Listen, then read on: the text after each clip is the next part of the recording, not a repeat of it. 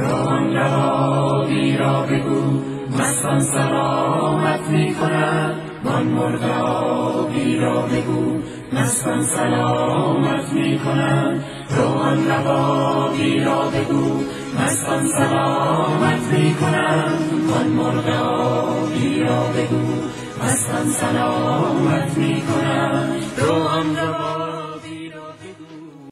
In lesson 1, I talked about the first lines of a poem by Hafiz, and we noticed that there are two comparisons in the bait.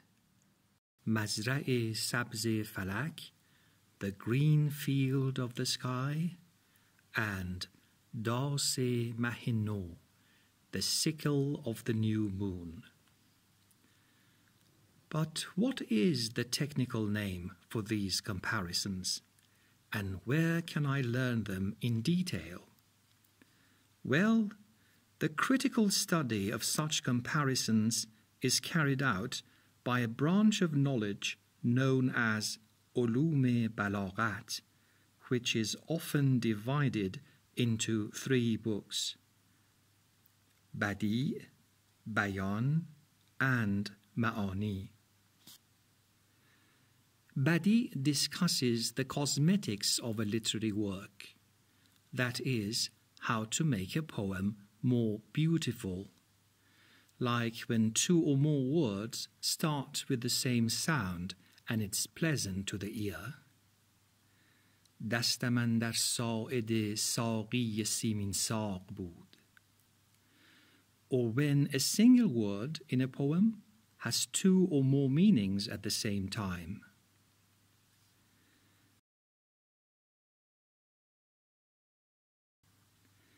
Bayan, on the other hand, discusses only 4 subjects: تشبیه, استعاره, مجاز, and کنایه.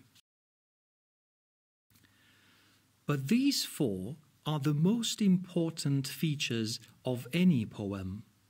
Without them, a poem is hardly called a poem. They are universals. You can find them in poems written in any language in the world. Just names are different, some characteristics are different, but they are there. Ma'ani, which means meanings, explores a set of rules that help you convey your meaning, express your meaning in a more effective and appropriate way. For example, if you like to emphasize something, Ma'ani can give you a long list of techniques for doing so. By repeating a word, or by putting that word at the beginning of a line, or by using it after words such as except. Everyone is kind to me except you.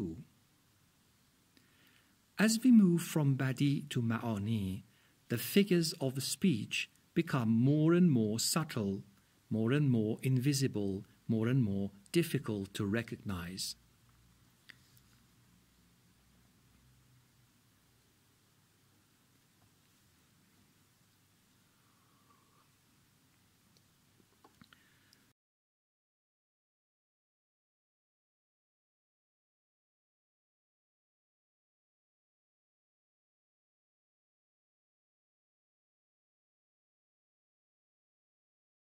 From what I have explained now, it's clear that the phrase da se mahino falls within the scope of the book of Bayan.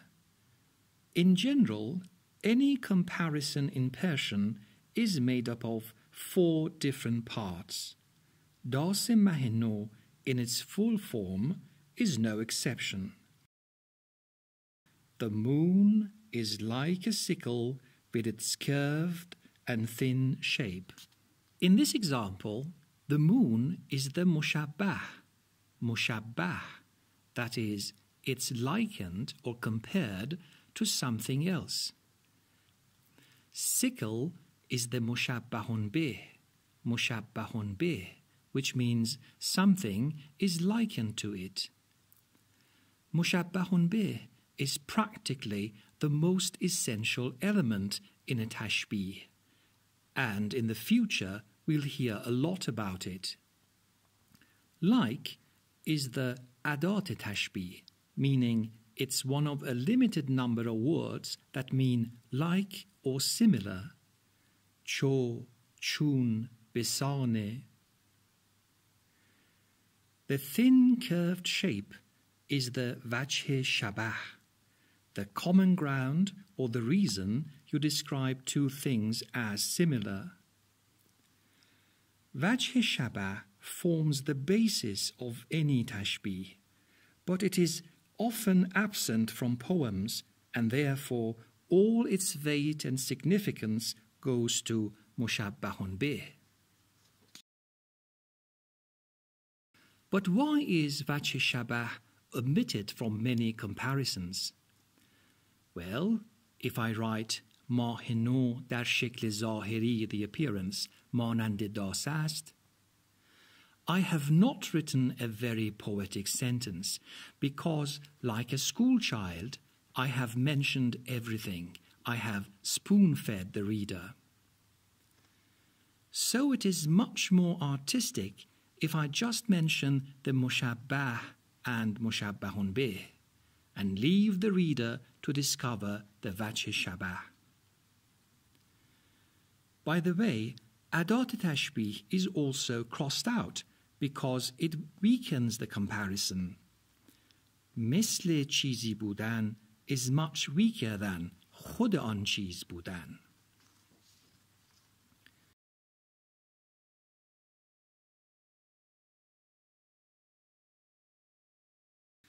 In Persian, we almost always put the mushabbahun bih at the beginning and add a sound before writing the mushabbah.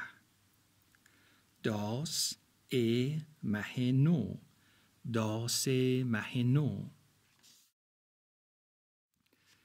Now we have a poetic noun phrase known as tashbih baliq. Tashbih baliq is a tashbih or comparison in which only the two more important elements are mentioned, but it doesn't have to be in the form of a phrase.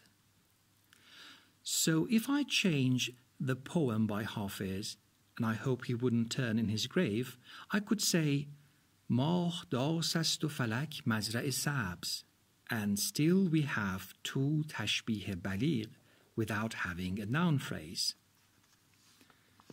However, tashbih baliq in the form of a noun phrase called izafi tashbihi in Persian is very common in our literature. One of the benefits of tashbih baliq is that it gets the reader involved. When he or she spends more time solving the problem of wajh shabah, the poem gets more and more interesting, and the comparison will be remembered for much longer time.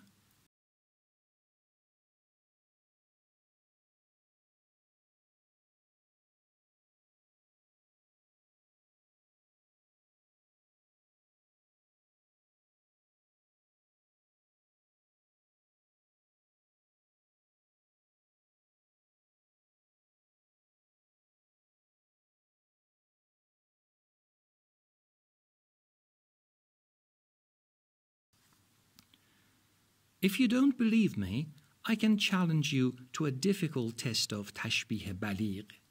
Here is one taken from a poem by Khaghani, perhaps the greatest imagination of all Persian literature.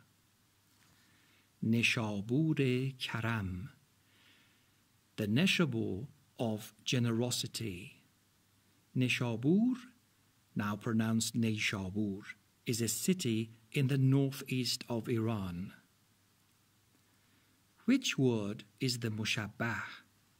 Which word is the mushabbahun bih?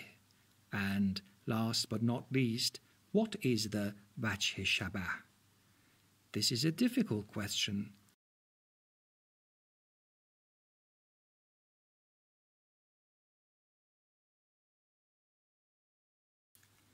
To answer this question, I must tell you about a tragic event that happened some 900 years ago in the greater Khorasan, Khorasan Buzurg.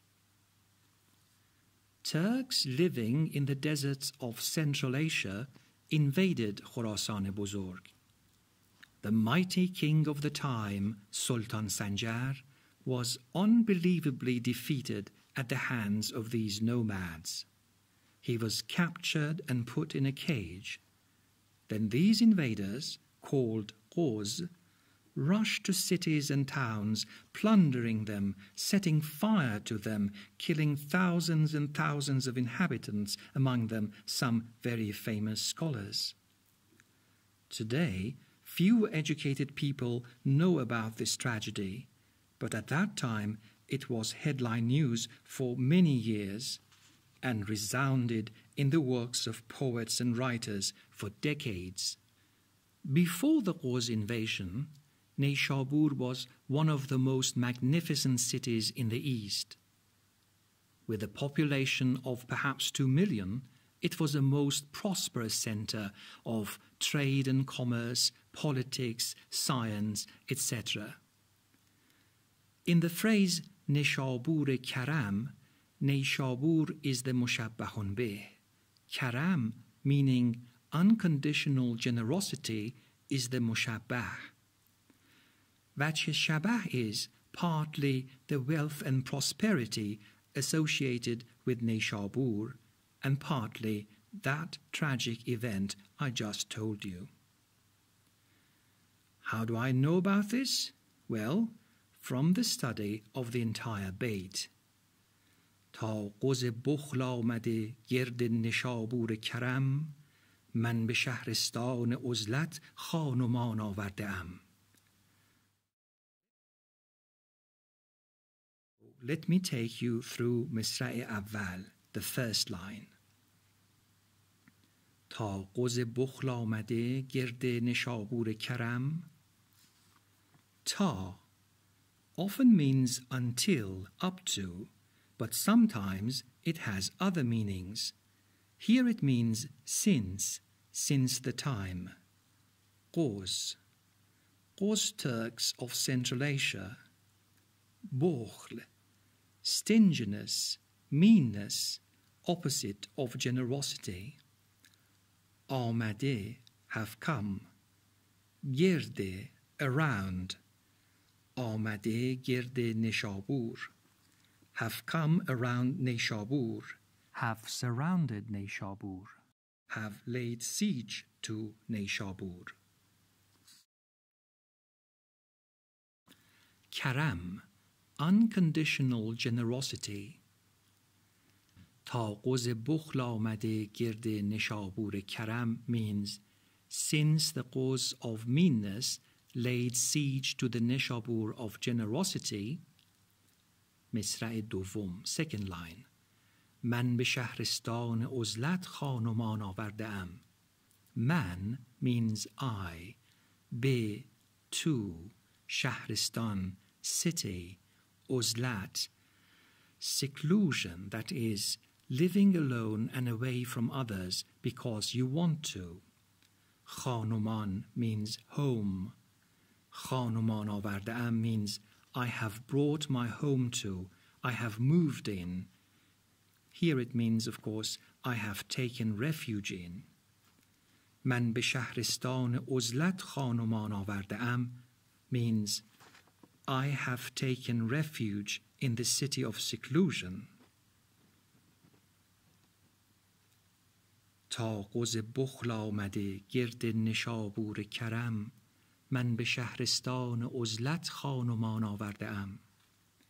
Since the Qoz of meanness laid siege to the Neshapur of generosity, I have taken refuge in the city of seclusion. Here the poet is speaking of his enemies who have painted an ugly picture of him and managed to disgrace him. As a result, his admirers, rulers, politicians, wealthy people, have stopped their support for him. Therefore, the poet is living away from his hometown in a self-imposed exile. Meanness has taken the place of generosity, and he is now living in isolation, away from people. The poet connects this situation to the siege of Neshapur by Oghuz invaders, which forced thousands of people to escape from the city and take refuge in far-off places. There are 3 تشبیه بلیغ in this bait: Oghuz بخل, Neshapur Karam, and Shahrestan عزلت. All are connected through a historic event. Such unusual comparisons, when the mushabbah and mushabbahun bih have no connection at all, are called tashbih dur و شگفت, meaning strange, far-fetched tashbih. And Khaghani is the unrivaled master of that.